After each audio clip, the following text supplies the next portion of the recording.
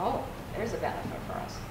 Then when we get into this business of being in business, there are things like just generating sales, which means marketing. And how about a marketing strategy? They won't come to you, you've got to get noticed. And this is 2011, 12, 13, 14. It's no longer the conventional marketing tools, right? If you're not tweeting, tooting, hooting, linking, what are we doing now? Pinning? We're pinning? Yeah, aren't we? They're not going to notice you. This is a whole new brave world, folks. Marketing is, you can have a wonderful restaurant, a wonderful food service with food to die for, and nobody knows you're there. We can help you with that.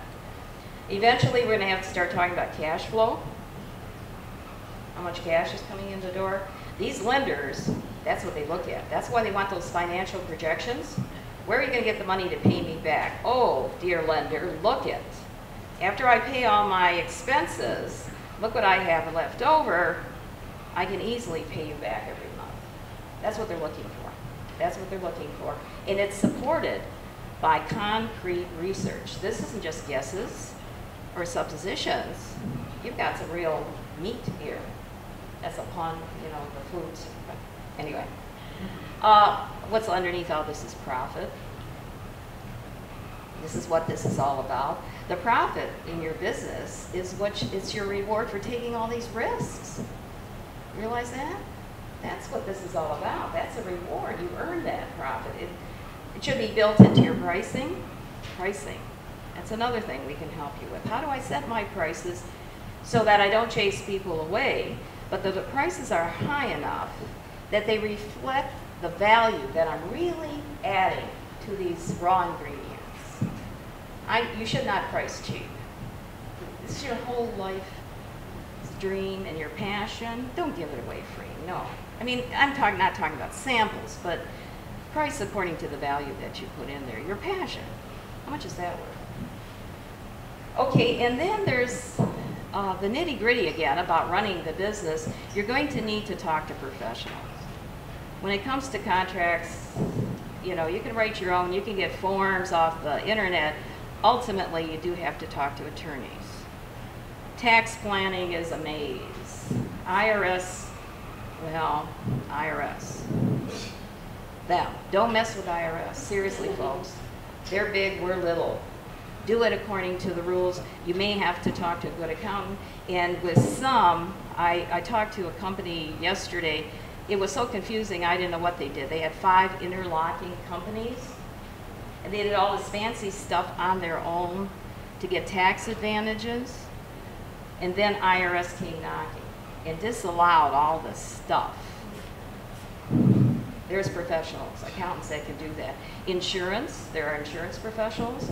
How about all this IT stuff? What should I buy? What shouldn't I buy? Should I have a laptop? What should I do?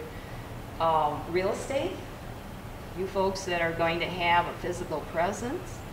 What's the ideal? The low rent, the cheap stuff might be so hard to find with no parking that it's a good deal, that is not a good deal.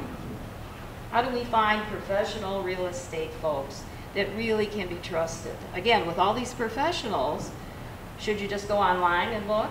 You need somebody who's vetted. Somebody, some professional that we can actually go to their clients very specifically and say, how good is this person, what have they done for you? That's part of it, a referral list of where do I find professionals. And then all that maze of social networking, you really have to have a plan today. You can't ignore it. But on the other hand, if you got 5 hours a day to spend tweeting, tooting, hooting, linking, thinking, no. So that is a very important strategy. You've got to get noticed. You've got to stay in front of your customer. But if it takes the time away from other things, it's a detriment. So how do I balance all that? So there's a plan inside the business plan. Inside the marketing plan is how I'm going to use social networking to keep that funnel of good customers coming to me, okay? So that's about it. So think about, these are benefits to you. It's nice that we have all these resources. And one of the benefits is the team. You notice that? It's here. any one of us has all the expertise, but together we're scary. I'm serious. If I don't know how to help you, I have 2 colleagues right here, and then Vanessa and company over there, and then MEDC, who I seen Mr. Snyder here earlier. I mean, it just goes on and on and on. So when Nancy Gross started, she says there's a lot of resources, you just need to know where to look. We can help you with that. That's what perhaps the first step of the counseling situation, both with SCORE and my organization, is what are your needs? Why should I give you tons and tons of resources that you then have to plow through? Do it the other way. What do you need? What are your plans? And where are the gaps? There's the gaps in information or assistance or help. And free is good. We go to all the free stuff first. Then low cost. Then we think 3-4 times about spending money. But you would be surprised on how much low cost, high quality stuff there is. Okay? So all our stuff is in this cute little brochure here. By the way, marketing tips, always, tips you gotta always have. Look at this, instead of a brochure, big one, this little one, it's meant to fit in a pocket. Huh? Good idea. Or a purse. Then, look what else you do. Put a little pocket in the inside. Then you could have like specials. This week's offering, something. We are all over the state of Michigan. We're all over the country like SCORE is. And this is the 3 counties that surround us. So we're talking about Wayne, Oakland, and Macomb County. Here are all the offices. In my Tech Town offices there. We are all identical. And I mean, that's about it. Remember, we're here for you. We're not here for ourselves. We exist because Congress said, you've got to get out there and help these people. And what the bottom line is everybody's looking at jobs.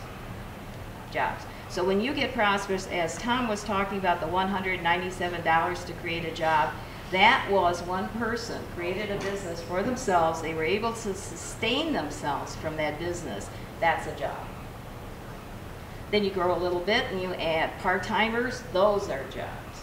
You grow a little bit more and they become full-timers. More jobs. You could maybe add contractors on a contractual basis. That's a sort of a part-time job. This is what we're all looking for. And of course, for you, it's your passion. Your passion comes first. You're entrepreneurs, you see solutions to problems that most of us just complain about the problems.